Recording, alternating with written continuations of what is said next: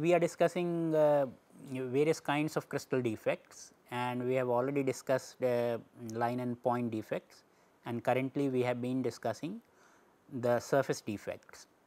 And in the classification scheme which we showed to you in of surface defect, one of the surface defects was a stacking fault, which is what we take up today.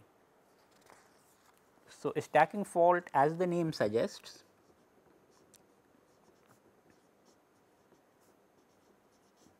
stacking faults is fault in the stacking sequence of a crystal.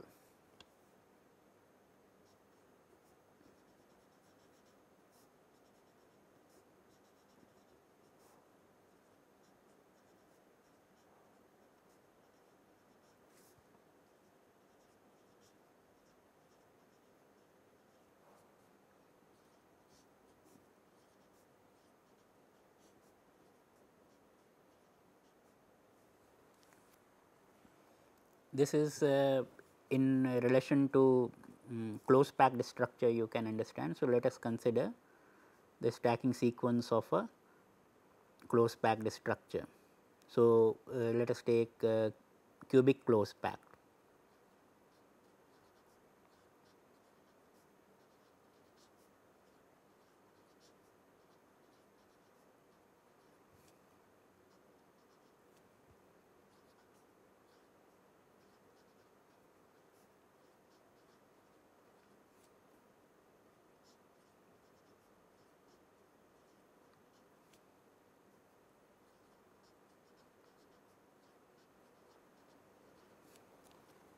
So, we can think of the stacking sequence as A, B, C, A, B, C. Now, we can convert it to a faulted structure. So, this will be, we know that ABC stacking sequence, we have studied about it, gives us a cubic close packed or a CCP structure. So, each of these letters, as you know, represents a close packed plane, represents a close packed plane. So, each of them is a plane which I am showing in edge view here, and these planes are displaced with respect to each other, and that is what the letters stand for. So, A is exactly above A, B is exactly above B, but B is shifted with respect to A. We have discussed these in detail when we were discussing the cubic close packed structure. Now, think of a faulted structure. So, we are going to convert it into a faulted structure, and let me try to remove one of the C planes. So, the fault is to remove this C plane. So, then the structure which I will get will become C, A, B, and then C is missing. So, I again get A,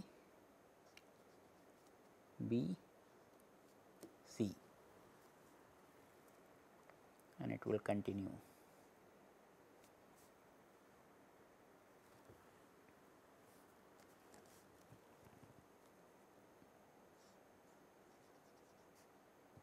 So, we are introducing a fault here. Now, if you study this structure, you can see that if I start with this C and look at the stacking sequence, I have C A B, then I expected a C. C A B completes 3 plane repeat sequence, and then I expected a C here, that C we have deleted. So, at this location there is a plane missing.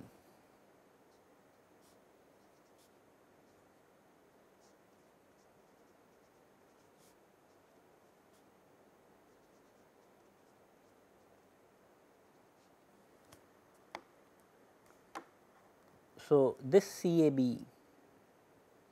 region and further down is perfect CCP, and if I look up again I have ABC.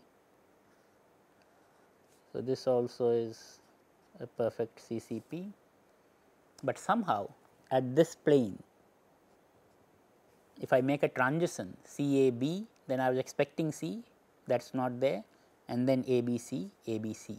So, if I cross this plane, which is the fault plane, the sequence is not what I was expecting it to be. And in fact, if you locally see, so the sequence is AB, AB. So, it is like HCP like structure, HCP like sequence near the fault plane. So, this kind of defect can naturally occur in the crystal when the crystal is growing by addition of a newer and newer plane, and where the C plane should have started if a plane is start, because notice that both A and C have a identical probability to nucleate over B, because geometrically the two locations are equivalent. So, only in the long range structure it affects the energy.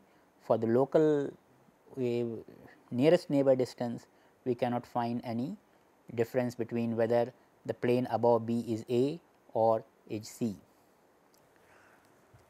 So, if by mistake A plane comes over B, where actually C plane should have come, then we have a fault plane, and this will be a two dimensional defect. This entire plane will be a defect, and that will be a stacking fault. We can define it little bit more generally.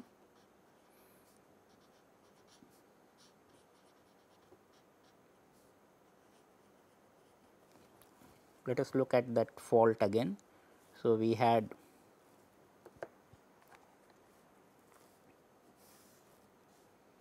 the structure CBA, sorry, the way I had written last time. So, CAB, CAB and so on, and I removed a C plane to create the defect. So, I got CAB, then ABC,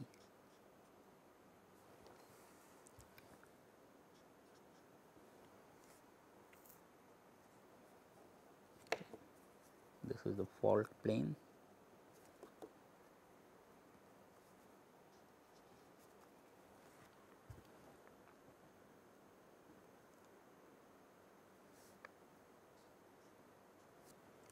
I have added few more planes here to show you that if you see, the orientation of the crystal is not changing across the fault plane.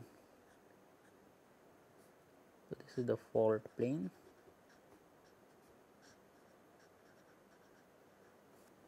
or this is our stacking fault.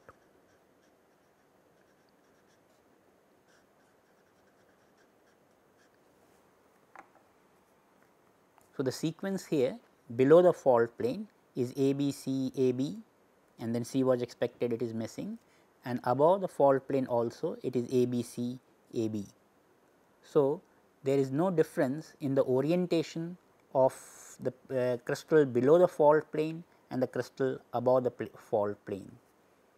So, let us note that.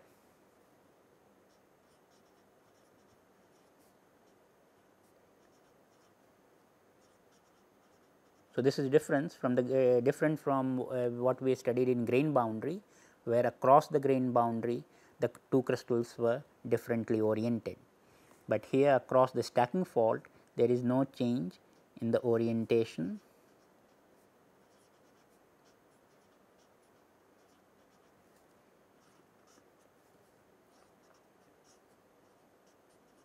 Crystal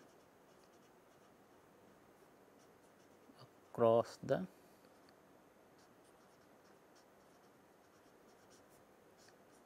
stacking fault. So, they are in the same orientation. This means that this is a kind of the difference between the two crystals is in the stacking, and we can produce one side, the crystal on one side of the fault with respect to the other side by a simple translation. Since they are in the same orientation, the only difference can come from translation. So, we can write crystal on one side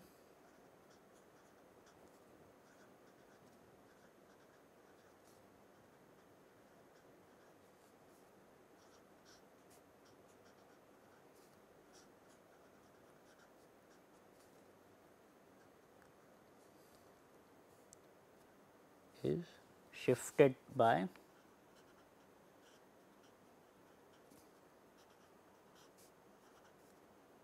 a non-lattice translation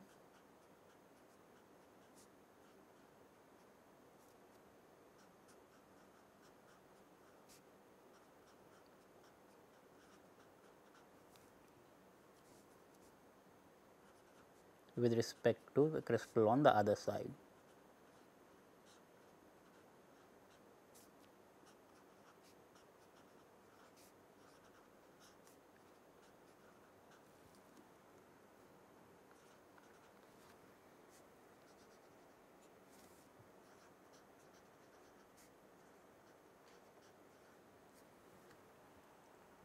So, essentially let me try to write a sequence for unfaulted crystal.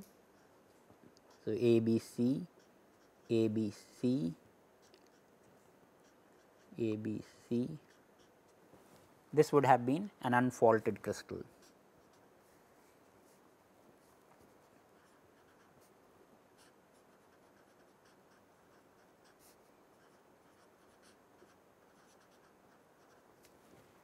So, you can see below the fault plane, unfaulted sequence and the faulted sequence is the same. Fault begins from the fault plane, where instead of C plane we now have A plane.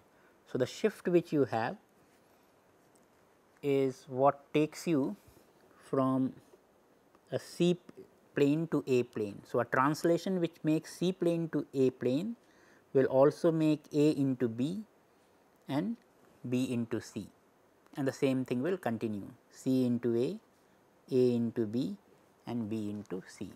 So, this is the translation.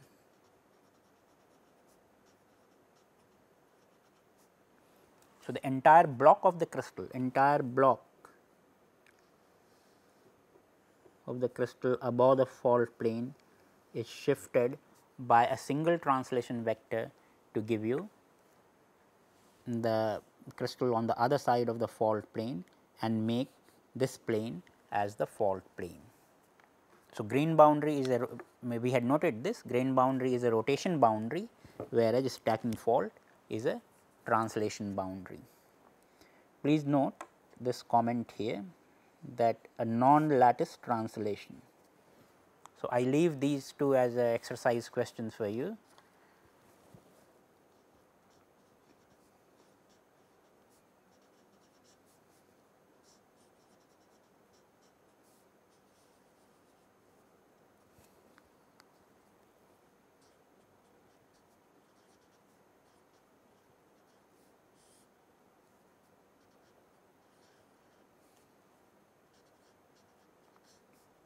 Why the translation associated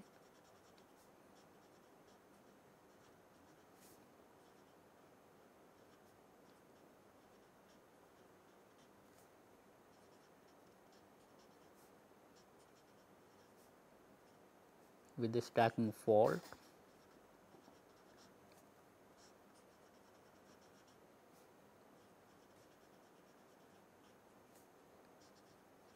cannot be a lattice translation.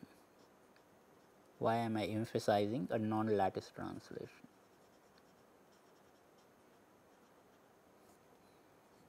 And the second, I claimed in the last slide that one part of the crystal was translated with respect to the other part. So, you can try to find the translation vector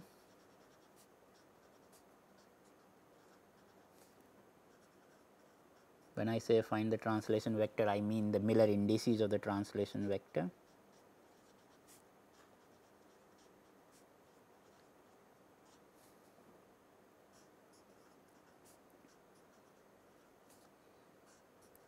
For the fault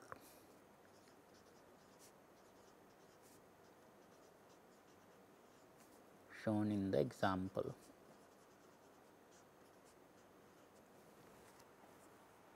So, with this we finish the discussion on stacking fault.